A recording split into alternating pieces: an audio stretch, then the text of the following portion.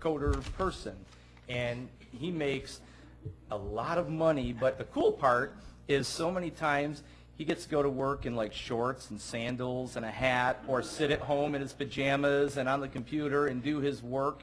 But I know the cool part is, at least a few years ago, he was working on a program or doing some coding where it would go into hospitals and it would help disperse medication to patients. So even though he's home in his pajamas working, he's doing some phenomenal, great work, and that could be something you guys could do one day as well. So, and I guarantee you guys can code way better than I ever thought I could. So keep it up. It sounds like you guys all enjoy it, and that's a great thing. John Paul? So, for any one of the students, what's your favorite part about coding? What's the thing you like the most about it? My favorite part about coding is probably just the part where you can just really mess around with stuff, and eventually you'll figure stuff out yourself, and you can eventually build like bigger or more blocks of code to make your character sprite do more. So I just really like that aspect where you can just play around and do different things. And one of the cool things is, about a year ago for my job, I got to go to the Google headquarters in Ann Arbor, and it was awesome. You walk in and there's a giant screen like that, a flat screen, and it's telling you what people are Googling at the moment. And if you ever seen the movie, the Google movie, I think it's called Interns or The Internship, everything that happens in that movie is actually the way it happens at Google. There's ice cream all around, there's snacks, there's video game rooms, there's sleeping pods. I couldn't believe it. It's actually true. And just like Mr. Piggott said, they're all walking around in shorts and flip-flops, and they just kind of rolled out of bed and came to work, and they're loving what they do. Keep it up. Thank you. Joan? Well, first of all, how great are you guys? I mean, just how great are you guys? I have a page full of, you can see like stars and exclamation points, and I don't even know where to start, and I will try to keep it short. But to kind of piggyback on what Mr. Piggott and Mr. Torres were saying, I actually work in IT for GM, and I am now really super sad because I don't get to go to work in shorts and flip-flops, ever, ever, ever. And they don't have ice cream or snacks there for me, so. But IT is an amazing place to be, and I belong to an organization called Women in Technology. And Women Who Code, or Girls Who Code, is a really huge part of the mentorships and things that we try to do as a woman in technology. And I share all this with you because the statistics show right now that if you sign up to go into information technology or computer science when you start college, your retention rate is roughly around 12%, meaning only about 12% of those people actually stay with it and graduate from college. But if you start in middle school, and my goodness, you elementary school students are like way ahead of the curve on this, but if you start in middle school, and if you're mentored in middle school and high school, your retention goes up to 92%. Because you get that it's hard, and that sometimes my friends are all going to be going out, and I've got to stay and do the work, but you've already got that love of learning and that perseverance piece that your teachers talked about. So you have a foundation that is just extraordinary, and there are such great things in your futures. I couldn't be more excited for you. I couldn't be more proud of the work that all of you are doing every day. And I also just want to thank all of your sponsors and your teachers for taking the time out to give you guys these opportunities, because, oh my goodness, you are learning amazing things about teamwork and collaboration, thinking outside the box, and not just going from step A to B to C to D, but how can we be creative and go from step A to D and eliminate all that waste in between? And that brings such value to the organizations you might work for someday, to your own households, and to the lives of others. So I'm just so proud of the work you do, and just stay with it. It's magnificent. I'm just so excited. Thank you. Any other questions? Elizabeth, we get delivered these packages by some of those students, so. So the students, we kind of voted in some of the clubs. The Girls Who Code Club actually received shirts. So you guys got a sampling of that shirt on top of the Google, which is not very tech savvy, but it is a Google notebook with a regular pen. Sorry, it's not some tech savvy pen. But, so we voted, we would like to give you something as showing our appreciation for letting us come here. as well as the appreciation for the coding expansion within the WSD. Because even though it's just us represented here tonight, we have Google CS First in almost all of our elementaries after school, as well as Girls Who Code in all of our secondaries, including Durant has a club going. So we're moving. We're getting those people in, like we just said, and girls and boys both are moving. So I just want to add one more thing about the staff that you've gathered, Yes. because I think it says a couple of things.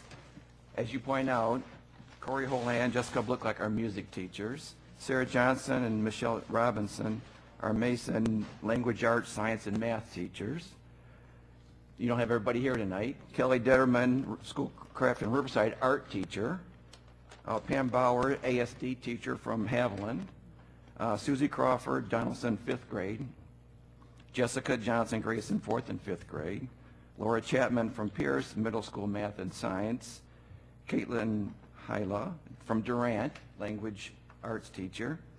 Andrea Stebbin, of course, she's the academic dean. Of course, we've got Elizabeth, and of course, we've got Steve Smith, right? So I think that says a couple things. One, it says the kind of staff we attract to this district, that they're not just committed to one focused curriculum area, that they believe in educating the whole student.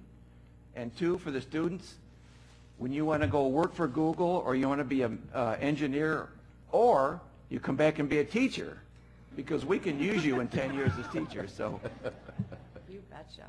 Elizabeth, thank you very much. No, thank you for having us.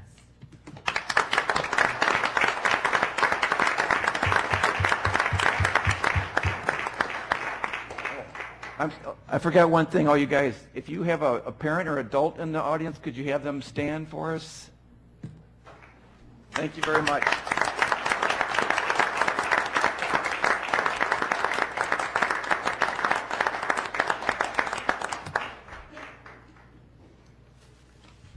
going to let us walk out very quietly. Absolutely.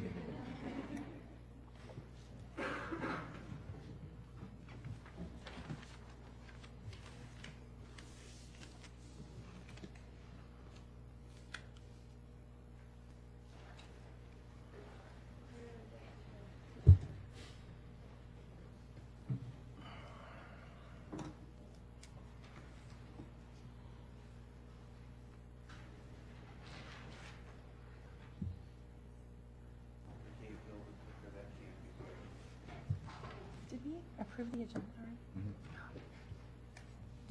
Huh? I totally missed it.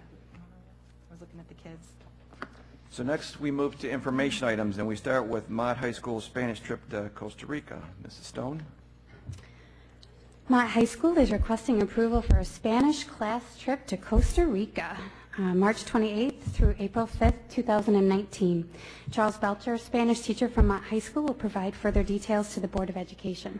A recommendation to approve the proposal would be presented under new business. Approval would be rescinded if the area to be visited was issued a travel warning. Good evening. Like Carly said, I'm Charlie Belcher. I teach Spanish at Mott and Durant High School. I teach Spanish 1 and 2. This is my 3rd year in the district. And I would really like very much to be able to take a group of students on a study abroad trip, or a trip abroad rather, to Costa Rica next year, spring break. Some of the places they'll visit, they'll start in San Jose, the capital city. We'll meet up with our tour director from there. We will visit places like a volcano, the Poas Volcano, hot springs, the Monteverde National Park. We will also visit Manuel Antonio National Park. There may be activities including zip lining, swimming in the ocean, cultural activities like painting an ox cart wheel, of course, trying, sampling different foods, tropical fruits, and sightseeing, things of that nature. Any questions for Mr. Belcher? Joan? I just want to say, I don't think you've come before us before, so I think this might be your first trip. And I want to thank you for that. I want to thank you for taking that on.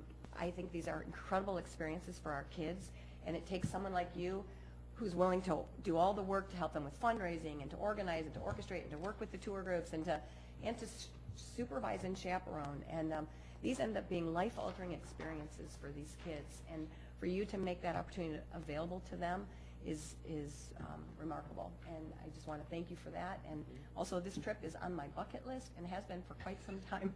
I'm a little bit jealous, but really excited for all of you. There may be room for more chaperones. You let me know. Rob? That was my lead-in is, yeah, I'm available. But why Costa Rica, not Spain? Part of it's the cost. It's, you know, it's closer, so it's significantly cheaper to go to Central America than it is Spain. So I'd rather go to Costa Rica anyway, so I just want to Yeah. put that part out there. Too. I was presuming that, but I wasn't sure if there was, and I think it's prettier from the pictures I've seen. Yeah. My son had an opportunity to do the Spain trip for his senior year, and again, he's enjoyed it immensely. Yeah, I'm hoping this is the first of many trips abroad. This will be my first one to Waterford. Well, thank you. Great, thank you. You're welcome.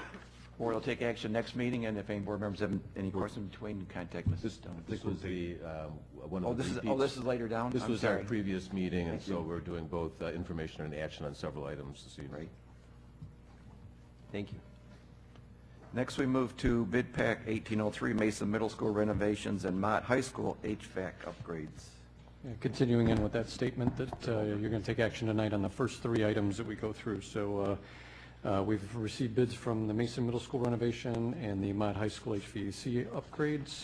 Those include Mason, a full parking lot, window and door replacement, flooring replacement throughout the whole entire building, lighting upgrades, including the dimmer switch is very popular with the teachers, painting, cabinetry work, bleacher replacement, and then the bridge across between Mason and Grayson, that'll be restored. At Mott, there's a rooftop unit, HVAC for the north gym. It's a similar type of unit that was replaced at the Kettering PAC a couple summers ago.